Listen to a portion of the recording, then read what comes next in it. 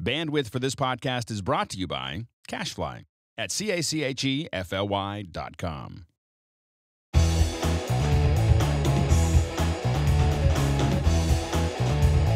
Hey, welcome back to MacBreak Studio.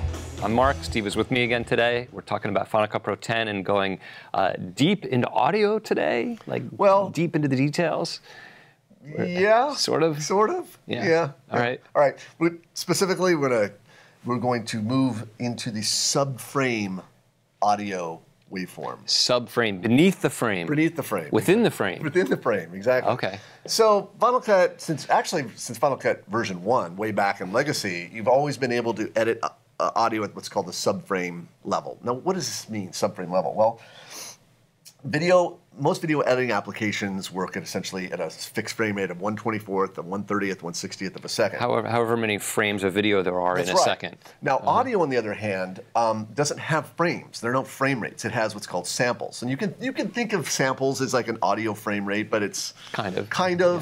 But essentially, it's a way of breaking up the audio into little pieces, into little chunks. Discrete bits. Discrete bits. So Final Cut. But there's a lot more of those than 30 per second. There's more. Right? Yeah. And why that's important is if you have a frame boundary of 1/30th or 1/24th, you're not going to be able to get in within that frame and make changes at the subframe, i.e. 1/80th of a frame or whatever the sample. Because sometimes you need to get more precise with the audio than you do with the video. Because a video, the smallest possible chunk is one frame. Right. And that's like the atomic level of a video, right? But audio there's even more within that. Well, and here's an important point. If let's go ahead and look at this for a moment. I'm going to go ahead and zoom in on this. I'm at essentially a 1/24th project, 1/24 frames a second. So each frame is a 24th of a second. So if I zoom in, what you're seeing is that gray. That's a frame boundary. That sort of gray area as the playhead moves. That's one frame. Right. That's one frame. One frame. Okay. So I see a lot of little jagged. Audio that's part of the audio, there. And what if you needed to go out and pull out some noise within that frame? Yeah. You couldn't do that as of... You'd have to take the whole thing out, and you'd probably hear that, right? If you had the audio completely drop out for a full frame of video, you'd probably actually hear that. Right, so we're looking at a way of fixing that. And first of all, there's actually different ways to look at this audio waveform. Right now I'm at the frame level, but if you go to View, there's a thing called Zoom to Samples. And this allows you to essentially go further in your zooming. If I keep going, I can now get down to the sample So level. I see your gray bar at the top of the timeline has gotten huge, or this whole gray area. So this is one frame that's covering up the entire timeline here. And this skimmer, I'm skimming over the samples. And by the way, Final Cut Pro 10 allows you to work with samples of 1/80th of a frame. Okay, so up to 80 audio samples within one frame. Exactly. And you're moving the skimmer. You can't move the playhead within the frame, but you're able to move the skimmer within the frame. And that's important to know, because with the skimmer, I can then go in and I can, I can set keyframes. But before I do, I want to show you something in Preferences. So I go to Preferences, and if you go to Time Display under the Editing section, you could show subframes.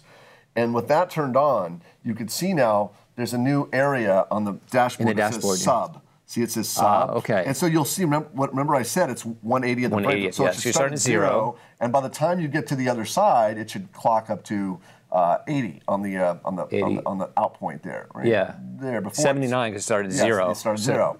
So you can see your subframes right You can there. see exactly that there's 80 of them. Okay. But here's an important point.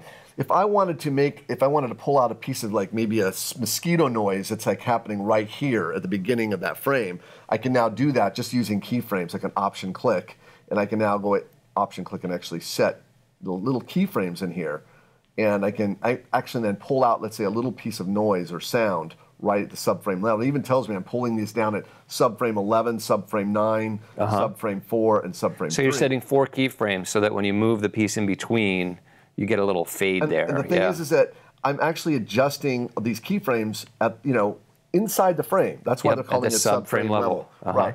And that's the important part. And there's been a lot of people talk on the net about the importance of it, but I want to stress the real importance of it is to be able to remove noise or something within a frame that you couldn't get rid of just using the standard, cut or blade tool. Right, because it would be real obvious that was cut out. But here, if you have a little spike of noise, you can cut that out, and when you play back, there won't be any noticeable gap. Just the noise will be gone. It's a surgical removal. I like that. It's surgical removal. Yeah. Now here's one problem with it. I want to say problem in this sense.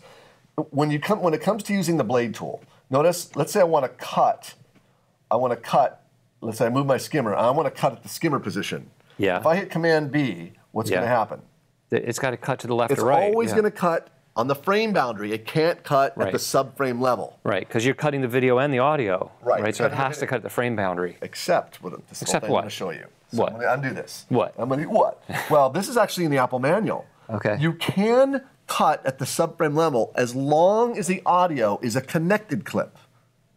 You mean you're separating the audio from the video? Yes. So as long as it's in the primary storyline, you're relegated to the frame rate of that primary storyline, 24 frames a second. But if you select it, and let's see, where was it? You want to detach. Well, you want to detach the audio. Right. You were there under the clip menu. Yeah, so we want to go down and choose detach audio, sorry. Detach the audio, Detach audio. Now what that does is it takes the audio and it makes a separate connected clip. Separate connected clip. So you couldn't do this just by expanding audio and video. No, you have to do it this way. Right. Now what's important is I'm still working at the subframe. Let's say that's the part I want to cut out right there. Now, notice where my mouse is. It's at subframe 10. If you look in the now, if I hit Command B, shouldn't cut at the playhead. It should cut at the subframe.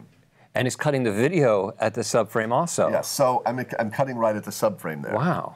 So I expected it to do the audio. I'm surprised to see it cutting the video at the subframe. Well, because let's see, we're both. That's really cool. Yeah. So the point is that you can get away with subframe cutting as long as that clip has been essentially detached. Detached and made into a connected clip. And made into a connected clip.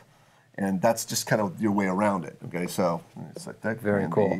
Seeing you're cutting there. Yep. So. And then you just got to be careful because it is now a connected clip. You could move it out of sync. That's right. Right. So now, in general, let me just tell you. Normally, I would fix these problems with keyframes. Keyframes. Yeah. I wouldn't detach an audio. I mean, now that thing's getting kind of messy here. Yeah. But I'm just showing you can, and the only reason I'm pointing it out is because the Apple menu says you can do it. You can cut it 1/80th as long as it's a connected clip. That's very cool. And that means that if you have music or what have you, and it's connected, any audio that's not part of the primary storyline. An effect, you're spotting effects, sound effects to a piece, and often sound effects you might want to take one little piece out, and you can just go in and blade that sucker, which is faster than setting keyframes. Just blade, boom, gone. Excellent. I love it. Very good.